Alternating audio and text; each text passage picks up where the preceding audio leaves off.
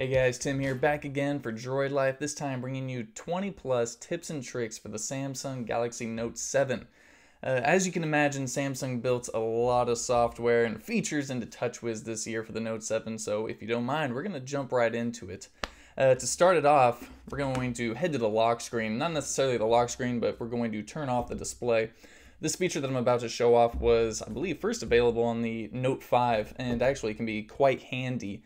When the display is off, you can take out the S Pen, and if you're having a conversation with someone and you need to jot down a note, save a phone number, etc., you can do that, and then you can actually just insert the S Pen and it'll automatically save, or you can hit save, delete, and you can also sort of customize the note however you want to take it. Definitely a nice little thing that Samsung builds in there. Also, going back to the lock screen, once you have the lock screen turned on, you'll see two icons here, which are shortcuts. Obviously, one for the phone dialer, and then one on the right for the camera. As you can imagine, if you open the dialer, it will head right into the dialer application. But more importantly, you can hit into the camera, but then even to do that a bit quicker, you can double tap on the home button down here, and you can actually do that from anywhere, whether the phone is turned on, whether you're inside an app, or etc., etc. And then you can just go ahead and start shooting photos. What I think is a bit cooler though, if you head into the settings here, under picture size, which is the first option, down there on the bottom it says save RAW and JPEG files. So if you like shooting in RAW and you like going back and sending the photos to your desktop, messing around with them in Adobe, Photoshop, or something like that, it gives you a lot more comprehensive ability to edit photos after the picture is taken. Moving on down a little bit, we have ways to take pictures, and if we head into there, you will see that there are a few different ways. Say like on a Motorola device, if you have the camera up and it focuses automatically, you can actually just touch on the display and it'll take a photo. So Samsung has built that feature in. I don't find myself using it all too much because I have a few other ways that I do it. If you're big into taking selfies, you can actually use the heart rate sensor to take a photo. So say if you've got the camera out here and you've got your finger right on the fingerprint sensor, then it'll snap a photo. Definitely a nice little thing to know, especially for selfies when you're holding the phone sort of out there. You don't have to be over here trying to hit the shutter button or anything like that. So definitely a nice little touch. Moving down a little bit, we have motion photo. What motion photo does is when you tap on the shutter button, it records a short video. It gives you a bit more context when you're taking a photo.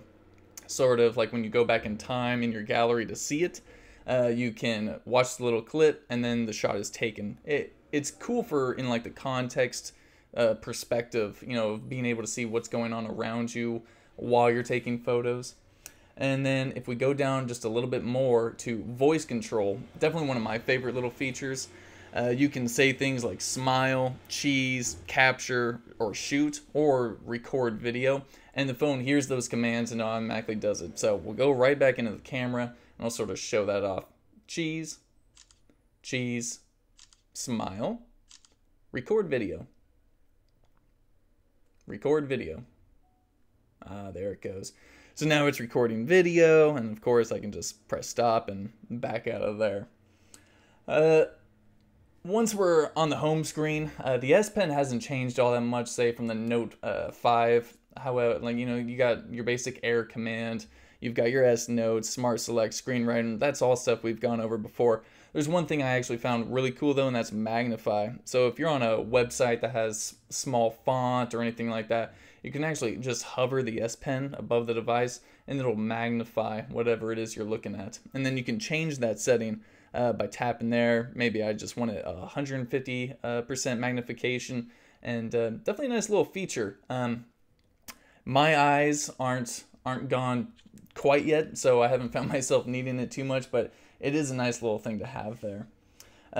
On the home screen, again, not too much has changed on the home screen, but there is actually quite a lot to go over.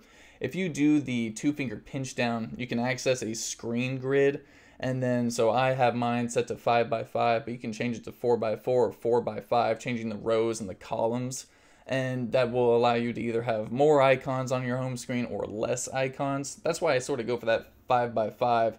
It's the perfect balance, at least for me. Back there, when you do that 2-pinch, you've got wallpapers and themes. So Samsung has done a really good job at allowing users to customize the look of TouchWiz. I know it's something that not a lot of people enjoy, but you can actually customize TouchWiz enough to where it almost looks like stock Android. I know I'm crazy for even saying that, but it's true. So say we have a theme under here. This is a material design theme, naturally, and I can simply just apply it. You can find this one for free in the theme store. There's also paid themes, and there's a whole lot of different stuff you can choose from. And frankly, I think it's really cool. There's super bright themes, not too bright themes. So as you can see, it changes all my icons. And then on top of that, you can actually change the icons separately. So you don't have to change an entire look if all you want to do is change the icons. And then right here, you can access a store. Naturally, I'm in airplane mode, so I can't access it, but it's definitely something that you can play with, and it allows you to really make the device your own. And, you know, as someone who appreciates Android for what it is, that's a big deal. One thing I will suggest, as soon as you boot up the device for the first time, do that 2-pinch theme, scroll to the right or to the left, and then you'll see briefing here, Flipboard briefing. Go ahead and disable that. In my opinion, when you're kind of scrolling it out, it slows the device down quite a bit, and not a fan. If you enjoy Flipboard, that's fine. I'm not the biggest fan, like I said, so I just go ahead and disable that immediately, and then I don't access it then when I'm scrolling it. On the right side here, as you can see, I have Edge Panel enabled, and that allows me to bring it out, and you can actually customize all these app shortcuts. And if I need, if say I'm inside of another app, say I'm inside Chrome, then I can just pop out Edge Display and then access a different app. Like, so I can open up Instagram or Chrome or my gallery or my clock, whatever I might need. Also, if we scroll through the Edge panel, you can access People Edge, access Task Edge. So if I need to quickly create a calendar event or snap a selfie or something, I can access all of that. Of course, I got my Yahoo Sports, CNN, and weather, and all that good stuff. And all that stuff is actually customizable. Right there in the bottom left, you can hit settings, and everything is changeable. You can disable, enable different things. You can get a compass going. There's a whole lot to do. Moving on, in the app drawer. So when it comes out of the box, I'm going to actually show you what it comes like out of the box. It comes in what's called the custom order. And for me, this is sort of an OCD nightmare. I've got apps in different orders. It's not alphabetical. I've got little notifications going on. I've got folders at the top. It can be a nightmare. So what I do is I hit on that 3 dot there in the top right, and I press sort and alphabetical. And all of a sudden, everything is back to normal. It's all in alphabetical order. I can find things when I need to. Definitely something I would recommend, because that's not how it comes out of the box, oddly enough. Moving on, a big thing with the Samsung devices is they're kind of like secure. It's Knox. And what the Note 7 brings is a secure folder. Secure folder, at first I was like, not that big of a deal. It's actually pretty sweet. So secure folder, you can either unlock it, say with a fingerprint or an iris scanner, and unless you unlock it, sorry, I had to use my eyes there to unlock it. So when you unlock it, you can access things that are only found inside of this secure folder. So for example, I'm going to show you. If I open up my secure folder gallery, then these photos that I've taken through secure folder will only be shown in the secure folder. So if I open up the standard gallery app, these photos won't be in there. I can also transfer existing photos in my gallery to my secure folder. So if you have photos that might be sensitive, or you don't want other people having access to them that have access to your device, secure folder is the way to go. You can set a fingerprint, iris scanner, passcode, password, a lot of different cool stuff you can do. So I'm going to actually show you an example of how you can take a photo through secure folder, and we'll snap 2 photos. We'll back out of there, and inside of that gallery are the 2 photos I've taken. Now, if I back out of there and go into my standard gallery, those 2 photos won't be in there. I know it looks like they are because I took these photos from that lock screen, but I can assure you these are not them. However, now on the cool side of that, if you are inside of your gallery and you have a photo you've taken and want to transfer it in, you can hit that top right button and then move to secure folder. And so then that photo is going to be accessible only through secure folder. It will no longer be in your gallery. So you've got your secure folder in there, gallery, and then it should just be right around here somewhere. All these photos look the same, so it's kind of hard to tell. But definitely secure folder, I highly recommend. It's actually been a pretty cool little feature that Samsung built in. Moving on, we've got the notification pull down, something I'm sure we're all familiar with. Of course, Samsung did switch it up a little bit. They moved the brightness toggle to the bottom of the system toggles. Not a huge fan. It could be worse though. You can actually edit all of these system toggles, like the positioning of them. You can long press on them. You can swap them in and out. Say if I want always on display, I can just move it on up and then simply access it from there. And then when you're done customizing, you just press done and you're all good there. Moving on, we're going to dive into the settings menu, and this is where stuff gets extreme because like I said, Samsung built in a lot of stuff in here. So where we're going to start is the display, and we're probably just going to move right down the list. The blue light filter is perfect for if you're in bed, you're reading sort of your ebook or something. It has a lot less of the harmful sort of light that might hurt, not necessarily hurt your eyes, but it could make things a less harder or less readable. There we go. There's the word I'm looking for. So the blue light filter, and actually there's a system toggle for that, which you can enable in the pull down blue light filter right there. Easily accessible. This is also where you can change the font. You can enlarge the font, change the font to maybe a Comic Sans or something of the sort. There's a ton of different fonts that are downloadable from the Samsung store. Definitely a nice little touch. I mean, Samsung, again, they did a good job at allowing users to customize, what they see on their device. So I'm a big fan of that.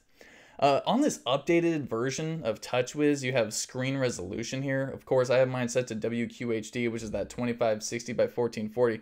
But you can actually toggle it down to full HD and HD. And what that's going to do is it should make your battery life a bit better. Samsung doesn't label it as a way to save your battery, but the fact that the phone isn't having to push all those pixels, it's probably a good move. And if you really don't think you need WQHD, I mean, you bought the phone, right? You would think you might want it, but if you feel like full HD is just fine, then that should work for you just good. Moving down, always on display. One of my favorite things about Android for the last couple of years, thanks to Motorola and their always on displays. So I have mine enabled. And in here, this is where you can actually change the layout. So under here, layouts, you can show what to choose, whether a clock, calendar, or an image. And the one I have right now, you can change up the background. So it might be a little hard to see, but there's different backgrounds you can choose. I like that one. Then you can change up the color. And then one that people really seem to enjoy is choosing their own photos. So I have one right here. That's me wearing a tinfoil hat during the Droid Life show. And then you can simply hit apply. And now when you turn off the display and always on display turns on, hard to see, but there I am on the always on display. Definitely a nice little touch. You can have a picture of your dog, your girlfriend, your wife, your kids, etc., etc. Moving on down, we have night clock. When this feature is turned on and it's enabled, given the time of day or night, always on display will not turn on. So if I enable it and I lock the display, always on display won't turn on, but instead a night clock will turn on. Might be really hard to see because it's super light, but right here in the bottom there's a clock. It shows me the time, and that's something you can just do at night. That way you don't have to mess with always on display. If you have your nightstand over there, you can see the phone lined up just fine. Going to go ahead and turn that off. And the last one under display I think I need to show you is the status bar. This is where you can go to enable the show battery status there in the top right. If you don't want to see how much battery percentage is left, simply disable. Moving on down, we're going to hit up advanced features. And this is where you're going to access things like Smart Stay, the games, the game launcher, do not disturb, save power, record, for game launcher. There's a lot of cool features in here, and the third one is that games and that game launcher and game tools. So if you're a big mobile gamer, you can head into here, you can record your gameplay, you can actually tune back the processor where it's not using as much juice for your game, so you can game for longer, which is always a good thing. And you can also take screenshots and record. This is also where you're going to manage things like the S Pen, sort of the air view, air command, and all that stuff. More importantly, I think if you scroll a little bit lower, you can hit up device management. And this is a built-in sort of what I call a task killer. It's going to show you sort of how optimized your phone is. Right now I'm at 93 out of 100, and if I hit optimize now, basically what it does is going to close any running applications, clear the cache, and stuff like that. I mean, really, it's sort of like the old days of Android, where if you felt like your phone was lagging, you could just use a task killer, and it'll kill all the background applications and stuff going on, and it should speed up your phone a little bit.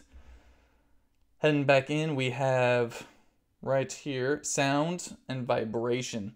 And under here, this is where I use the do not disturb. So for example, if you tap on it, I have turn on as scheduled, and I love this. So say at 10:30 at night, I want my phone to never vibrate or anything like that because I'm getting ready for bed. I don't want anyone bugging me. So I can turn it on, and then I can have it turn off at say 7:30 in the morning when my alarm goes off. So I'm not missing any notifications or Hangout messages coming in.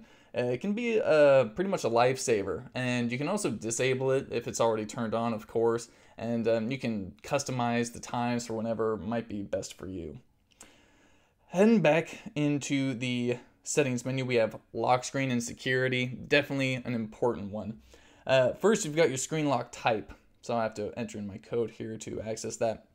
You've got your basic swipe, no security, pattern, pin, password, but then it gets real fun with fingerprints and irises. I have both enabled just for the sake of this video. I'm not a huge fan of the iris scanner because I sometimes wear glasses, and if you're wearing glasses, the iris scanner might not work well. It also might not work well if you're wearing contact lenses, which I do not wear, but again, I wear glasses so frequently that the iris scanner sometimes doesn't mess up, especially if the glasses aren't clean. They've got to be some clean glasses, so... but where you can manage both of those things, and I always suggest having multiple fingerprints enabled. Gotta unlock it again. I got fingerprint 1, my thumb, of course, and then fingerprint 2. I do fingerprint 2 as my right index finger, or whichever is my dominant hand. Say if someone else, I give my phone to someone, they say, hey, can you unlock it? I can just sort of reach over while they're holding it and unlock it for them. Under the irises, it is actually pretty nifty. I didn't know you could do this until not too long ago. So I've got my irises saved. Of course, you can only have one set of irises for each phone. But then there's a mask you can choose for the preview screen on the lock screen. And you've got your sort of basic kind of Bionic Man looking thing, 2 basic circles, a sort of VR looking like a HUD display, bunny rabbit, a cat, and some other human eyes. I think it would be real cool if Samsung worked on some more of those, maybe a T-Rex head or something like that. But it's another way you can sort of customize the look of the device. Never a bad thing. Under that lock screen and security is a pretty important spot for unknown sources. And unknown sources is pretty important for people like me just because I'm always installing apps that aren't from Google Play. Say it's like an unreleased game or something that I have. So it's always good to know where that is. And then right under there is Secure Startup. Secure Startup allows you to enable a PIN or say like a passcode that needs to be entered before the device boots up. And actually it's going to be the pattern sort of lock. And before the device fully boots, you'll enter in the pattern, and then the device boots up and you have access to everything like that. It's another kind of added layer of security. Which, you know, for a device like this, it's pretty expensive and you're going to want to protect it, I think, the best you can. And given that there is so much stuff in this settings menu and on the device itself, I always tell people that this search feature right here, it's a lifesaver. It's great. And the one feature that I use it for actually is Smart Lock. And so if you don't know what Smart Lock is, it's a built-in Android thing. This is not exclusive to Samsung or this Galaxy Note 7. And Smart Lock allows you to set smart locator, like trusted places, on-body detection. So say if I'm in a trusted place, if I'm in my house, I don't want to be unlocking my phone all the time, so I can simply set that there, and then whenever I'm in the vicinity of my house, my phone won't lock on me. I can also set trusted devices. If I have my smartwatch connected, my phone won't lock.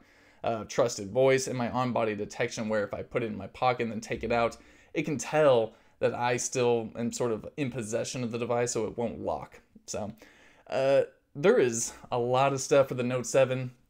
I could probably talk for another 20 minutes on other stuff, but basically this video is just to help you quickly master TouchWiz, and if I missed anything, feel free to leave it down in the comments so other people will know.